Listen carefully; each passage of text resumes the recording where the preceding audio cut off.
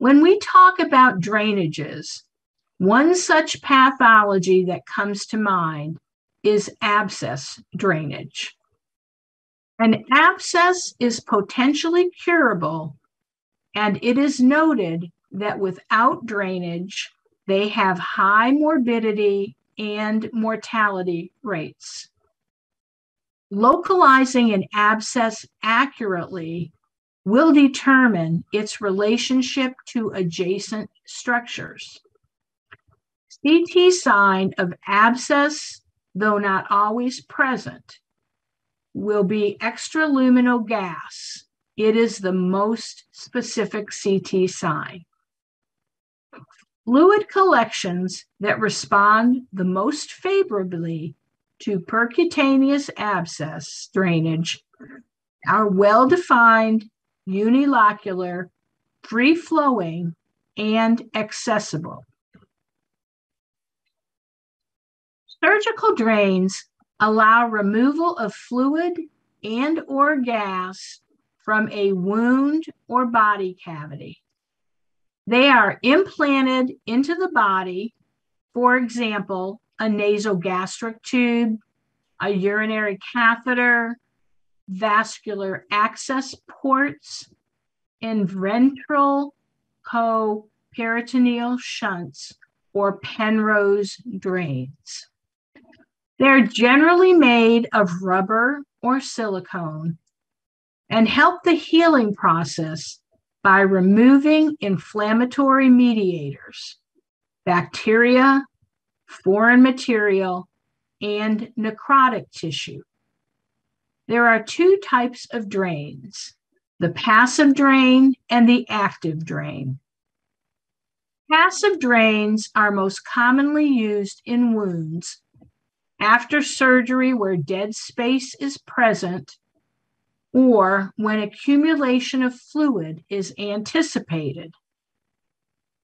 Passive drains have no suction and work according to the differential pressure between body cavities and the exterior. Active drains are closed systems that work under suction, either high or low pressure, and they empty into a reservoir.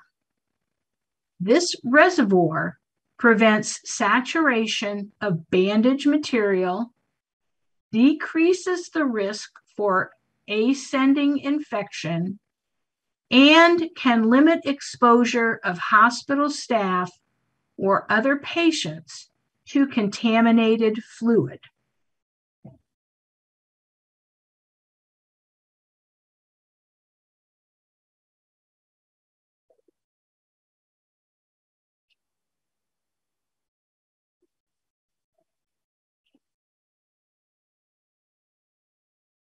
Percutaneous image-guided drainage is the first-line treatment for infection or symptomatic fluid collections in the abdomen and pelvis in the absence of indications for immediate surgery. The technology and expertise needed to perform percutaneous abscess drainage are widely available and readily adapted for use in the pediatric population. This image-guided drainage of a pancreatic abscess in a 16-year-old male shows an abscess noted by the curved arrows anterior to the pancreas and posterior to the stomach, as seen by the open arrow. We can also see unopacified loops of the small bowel located laterally, as seen by the solid straight arrows in image A, which is an axial CT image. In image B, we can see an axial CT image showing the placement of a catheter as seen by the open arrow via the percutaneous route noted by the solid arrow.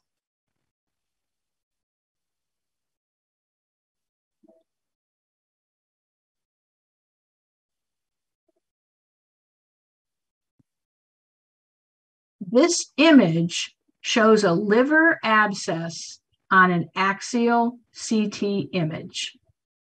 A hypodense lesion in the liver with peripheral enhancement is noted.